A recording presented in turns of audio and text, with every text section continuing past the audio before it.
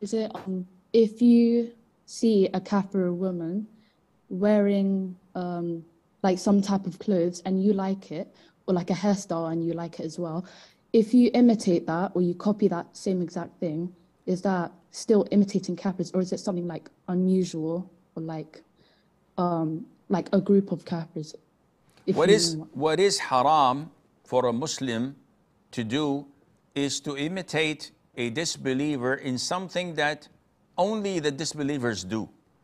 So by having that particular hairstyle, if Muslims see you, they would think that you're a kafir for wearing your hair in that particular hairstyle.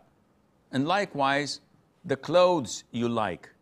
If only kafirs and disbelievers wear, and Muslims would not wear, and people, when they see you wearing it, would think that you are a kafir, then this is imitating the disbelievers and is prohibited. But if the hairstyle and the dress or the colors are shared by thousands and hundreds of thousands, if not millions of other women, Muslim women and non-Muslim women alike, and it is not identifying them as disbelievers, there's no problem in that, inshallah, and Allah knows best.